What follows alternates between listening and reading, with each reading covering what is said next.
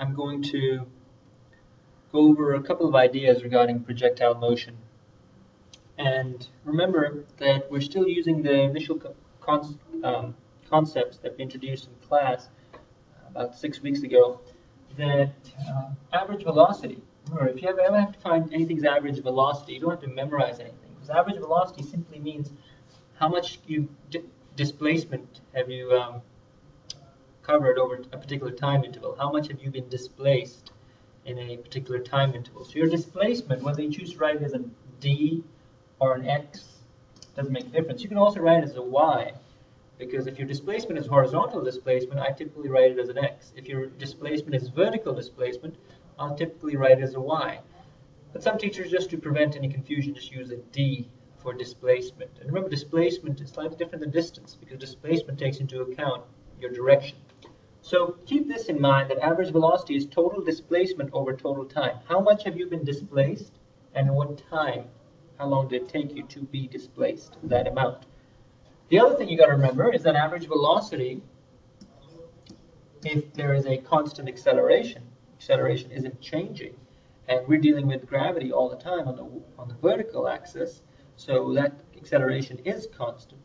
So when acceleration is constant, average velocity can also be determined by taking the sum of your final and your initial velocity and then dividing it by 2, just like you would take the average of any two numbers. You would add them together and then you divide by 2. So these aren't equations that you have to memorize.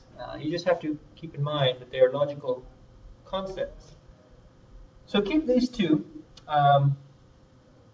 in the back of your mind today when we discuss projectile motion. You don't have to memorize it, just ask yourself, what is average velocity? How is average velocity related to your initial and final velocity? And it's simply the sum of the two divided by 2. And how is it related to displacement and time? Simply displacement divided by time. That's how you get meters per second, or kilometers per hour, or miles per hour, because it's displacement over time. The other concept you have to keep in mind is the idea of acceleration.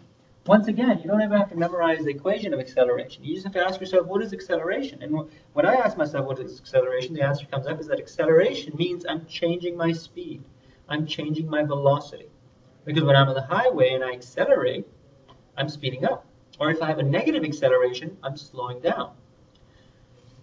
In that case, negative acceleration would be a deceleration. But I don't like using the word deceleration, because remember, the negative acceleration just means the acceleration is in the opposite direction of my original motion.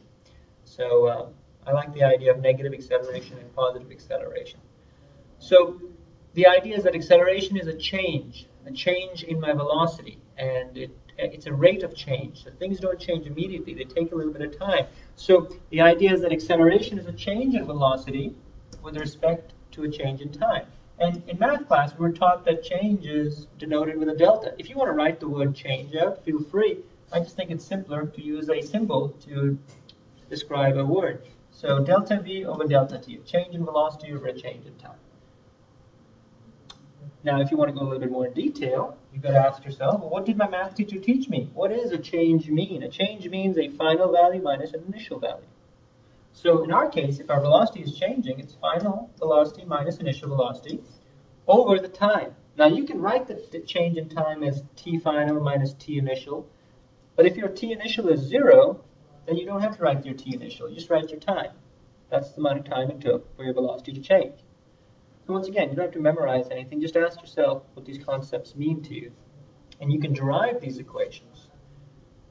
The other equation that you've constantly seen regarding velocity and acceleration is simply you take your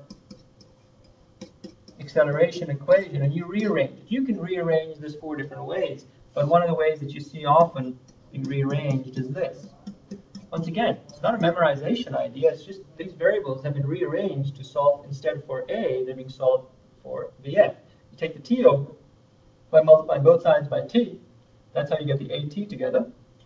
And then you add both sides, you add a VI to both sides. That's how the VI comes into play over here, and then you solve for VF. So you can rearrange this equation many different ways. You can rearrange this equation for T and say T is equals to VF minus VI over A. So it doesn't really make a difference. Either case, this idea is simple. It's about acceleration, it's about velocity. Now, for projectile motion, The first projectile motion problem that we discussed in class was about being dropped off from a cliff. So, for example, it's a horizontal cliff, and this ball is being dropped, it's being shot out horizontally. So there's this object being fired horizontally. It has a velocity in the x direction.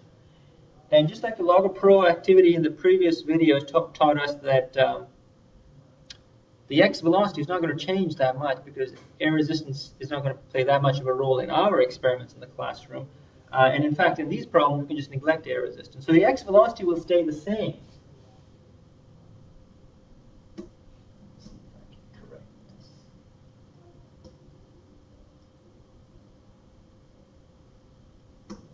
So you can ignore that. I was trying to correct this line. It's supposed to be drawn horizontally. It's slightly at an angle. I'll have to figure out how to change that later. But anyways, back to the projectile motion problem. So the x velocity is not going to change. It's going to stay consistent because we're neglecting air resistance. In this particular case, you see if you fire a ball horizontally, it does not have a vertical velocity because it's going horizontally. There's a table, a flat table, that is causing the ball to travel horizontally. So it has no vertical velocity. Its vertical velocity is 0. However, as soon as the ball gets off of the cliff, it will start to develop a vertical velocity. And it will start to fall. And we'll get to this point. Its horizontal velocity will not change. But as it falls, it will start to develop a vertical velocity. Let's label the vertical velocity v subscript y. And then the ball will continue to travel. Its horizontal will stay the same because we're neglecting air resistance, but the vertical will get stronger and stronger and stronger all the way to the bottom. Now we're here. The horizontal is not changing. Vertical, it keeps getting stronger and stronger and stronger. It's become so strong that I don't even have enough room to draw the bottom of that arrow. That's the vertical velocity. So what I want you to take away is, first of all, that the vertical velocity is 0. And the vertical velocity increases because gravity. Gravity is accelerating the ball downwards. So you need to know a couple of things. You also need to know the height of your cliff. In this case, we're going to label it as negative y. You can label it negative d, whatever you prefer, negative x if you want to. But it's because it's on the vertical axis, I'm labeling it negative y. So these are the important concepts. The takeaway here is the x velocity does not change. And if the x velocity does not change, you could call the x velocity, you could call it an average velocity in the x direction because it's not changing. And the other takeaway is that the vertical velocity will change. It will increase. So if somebody asks you, tell me how much time the ball takes to hit the ground, you've got to ask yourself, what are the concepts that are impacting how much time the ball will spend in the air? One of the most important things that impacts the ball's time in the air is its initial velocity, its initial vertical velocity.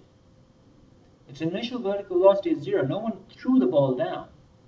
It started off horizontally. It started off with a 0 vertical velocity. It only had a horizontal velocity. So you're going to say that the initial vertical velocity was 0. So that's a very important concept, the initial VI. And if you want to say this is initial vertical velocity, maybe you want to put a y there. The initial vertical velocity was 0. That's an important takeaway. The other important takeaway is, what else impacts the ball's time in the air? Acceleration of gravity impacts. How strong is gravity? If you were on the moon, would the ball spend more time or less time in the air? And the answer is it would spend less time because gravity is weaker on the moon. So gravity is another important concept. So let me circle the different concepts that you have to take into account. If somebody asks you how much time it takes the ball to hit the ground, the acceleration of gravity is going to be an important idea because that governs how much time the ball spends in the air. The initial vertical velocity is going to be important. That governs how much time the ball spends in the air.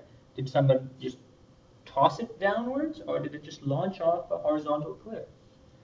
And then finally, how high is that cliff?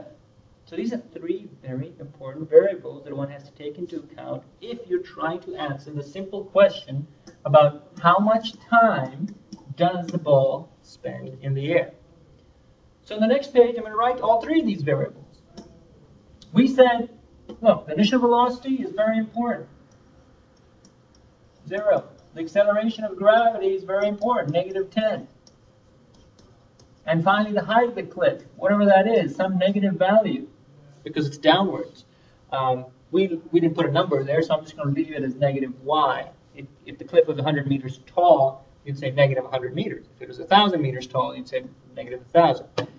Nevertheless, if you try to find the time, you're simply going to say, well, how are these three equations connected to each other? And they're connected to each other with one of your kinematics concepts.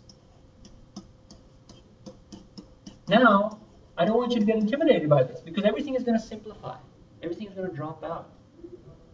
Remember, your initial position is going to be classified as 0. So this is going to drop out of the equation. Your initial velocity is 0. So this whole thing, 0 times any variable is still going to be 0. It's going to drop out of the equation. So all you have left is your y displacement, how far did you fall, your acceleration of gravity, and your time. You notice that instead of a, I wrote down a negative g, because gravity, negative 10 or negative 9.8, and your time. So that's your actual equation. For a ball that's launching off of a cliff, if a ball is being launched off of a horizontal cliff, this is your most important concept to calculate the time it takes to hit the ground. Because from here, it's simply 8th grade, 9th grade, 10th grade algebra. If you want to solve for time, you rearrange this equation to solve for time. It's pretty straightforward. You take the 2 over by multiplying both sides by 2. That's a negative because it's the ball was falling down. I forgot to put the negative in there. So back to the algebra, you take the 2 over, multiply both sides by 2, divide both sides by g, take the square root, and you solve for your time. I'm going to do that all in one step. So that's how you find the time it takes the ball to hit the ground. The negatives canceled out, the negative displacement downwards, and the negative acceleration of gravity canceled out, so the negative disappeared. Good, because we don't want to put a negative underneath the square root sign. And this is your square root sign. There's a 2, and there's a 2 times the displacement divided by gravity gives you the time. So the cliff gets taller, the ball spends more time in the air. Gravity gets stronger, the ball spends less time in the air. You notice the displacement of the cliff, the height of the cliff is directly related to the time, and the acceleration of gravity is inversely related. In fact, it's the square root. So if you double the displacement, if you took the cliff, instead of 100 meters, you made it 200 meters, the ball won't spend twice as much time in the air. It'll spend square root of 2 times more time in the air. So it'll increase by a factor of square root of 2, because if you double this variable, the time will change by a factor of square root of 2. If you doubled gravity, if you went to a planet where gravitational acceleration was greater, that doesn't mean the time will become half because you've got a 2 in the denominator. No, it just means the time will decrease by square root of 1 over 2. So square root of half. So these are important concepts that you want to keep in mind when you're talking about projectile motion. Back to my diagram. Time for a horizontal ball can be determined using your equation 2 displacement divided by gravity. Now, the other important thing is this. What is the difference between a ball falling horizontally, because it just takes into account the displacement of the ball and gravity, and a ball just being placed here, being held here, and simply being dropped straight down instead of being launched horizontally? So a ball that's just placed, imagine a ball I'm holding, and I let it go. Well, that ball is also going to have a vertical velocity of 0 because I was holding it in place. Just like the red ball, it has a vertical velocity of 0. And if I let go of this black sphere and it falls, it'll start developing a vertical velocity also. Very similar to the red sphere. So what's the difference? And once again, the vertical velocity is so strong, I'm running out of room. I can't even draw the bottom of the arrow. So what's the difference between the vertical velocities of the black sphere and red? None. So keep that in mind. If you're ever asked to find the vertical velocity of the red sphere, treat it like a black sphere falling straight down. Initial velocity 0, acceleration of gravity negative g, displacement negative y. So there is no difference vertically between the black sphere falling and the red sphere being shot off horizontally, and then it falls in 2 dimensions where it's falling sideways and it's falling vertically. So if somebody asks you what's the time for the black sphere to hit the ground will be identical to the time for the red sphere, because you're still taking into account the same variables for both of them. So their vertical movement is identical because the 3 things impacting their vertical movement, initial velocity, acceleration, and displacement, are the same between both the red and the black sphere. Finally, last step. If anybody asks you how far the red sphere falls and hits the ground from the edge of the cliff, so if somebody says to you, look, here's the edge of the cliff, I want to know how far did the red sphere hit the ground from horizontally from the bottom of the cliff. Some people call it the range, how far down range it went. Well, if that's the case, it's a very simple idea. You've got to ask yourself, well, what's pushing the ball sideways? Is it the vertical velocity or is it the horizontal velocity? Common sense dictates that the ball's going sideways, so the vertical velocity is responsible for pushing the ball sideways. Well, the horizontal velocity is responsible for pushing the ball sideways. So did the horizontal velocity change? And the answer to that is no, because we're neglecting air resistance. So the horizontal velocity stays the same. And what is your horizontal velocity? Well, it is what it is. It may be 5 meters per second sideways, 7 meters per second sideways, 30 meters per second sideways, whatever that velocity is. That velocity is going to impact how far the ball falls sideways, depending on how much time did you give that horizontal velocity to push the ball sideways. So once again, if anybody asks you the range, how far the ball falls from the bottom of the cliff, the only 2 things you have to take into account is how long did the ball spend in the air and what is its horizontal velocity. You multiply the horizontal velocity with the time and you'll figure out how far it fell. Because imagine the horizontal velocity was 2 meters per second. That means the ball is being pushed sideways 2 meters every second. And if the ball spends 5 seconds in the air, and it's going 2 meters every second, then how far does it go sideways in 5 seconds? 2 times 5 is 10. It would go 10 meters sideways. So if anybody asks you to find the range, only 2 things you have to take into account is the average velocity and the time. Now once again, these equations, these concepts, these ideas can be worked many different directions. You may be given on a particular day, you may be given the time. I may tell you, hey, the time is this. And I may ask you, how high is the cliff? Well, if I give you the time and you know gravity, you can solve for the height of the cliff. And once again, if I gave you the time, and let's say I give you the range, then I may ask you, look, I gave you the time and the range, tell me what the average velocity is. So you have to just say, okay, if I know the time and the range, divide the range by the time. That's how I'm going to know how fast is the ball going sideways, how fast is its average velocity, how fast is its horizontal average velocity. So this is going to be one of the problems in projectile motion. This is a ball falling off of a horizontal cliff.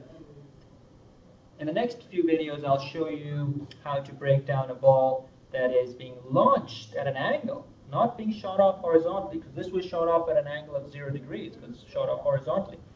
I'm going to talk to you about a ball that's being shot off at an angle. And we're going to analyze that concept just like we've analyzed this particular one.